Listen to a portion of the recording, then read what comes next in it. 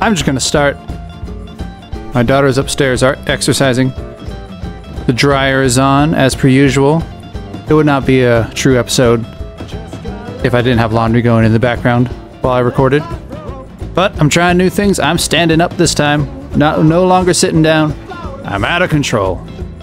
Standing up. Microphone in my face. Music is awesome. Welcome to the channel. Josh Freese, the man. You don't know the name Josh Freese, that's alright. I'm here to chat about him. I'm gonna do something I usually don't do, but I'm gonna read from Wikipedia, the first paragraph on Josh Freese, just to give you a rundown of why I'm talking about him today. He's a permanent member of the Vandals and Devo. Formerly played with Guns N' Roses, Perfect Circle, Nine Inch Nails, Weezer, and Sublime with Rome. He also has studio records. He also has solo records. He's been on over 400 records. This guy is a monster.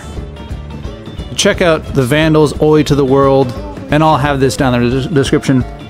Live from House of Blues, the drum cam. He's incredible to watch. He has flair. He does the Running Man while he runs, and to hit the crash cymbal, he takes his hand over his head and then swings it out to hit the crash. I should get the timing down, but at one point he fixes his hat and rubs his eyes while never missing a beat in that song. There's videos with him in a Perfect Circle where his beat comes from above his head. He puts the stick that hits the snare all the way up above his head to come down and hit the snare. And why that's impressive is because, you know, time is such, a drummer is time. So you can't be all loosey-goosey with what your limbs are doing. You got to have them right where you need them, usually, you know, close to the drums.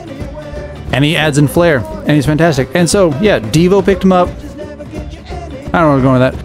Actually, he also, on his website, years ago, might not be up there anymore, he had a list of things you could buy from him for a varying degree of monies. You know, $7 for his EP, $10 for his album, but then it went into things like, I don't even remember the prices, but I'll just say $2,000, he'll fly to your city and write and record a 4-song demo with you. For $20,000, he'll do a full tour with you or something like that.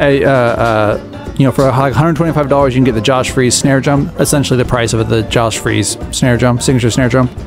But funny stuff like that were on his website, and some of them were sold out, so I don't know who got what, but you know, he seems like a fun guy and a very talented guy. I believe he started drumming like Disneyland. He was connected to Disney somehow, and then got on the Vandals and, you know, went the punk way. That's all I'm gonna say. Josh Freese, he's a monster. I'm sure you've heard him. You might have even seen him live, not knowing who he was, and he's just a very fluid, very amazing drummer. So check him out if you haven't. Look him up, read about him. Take care.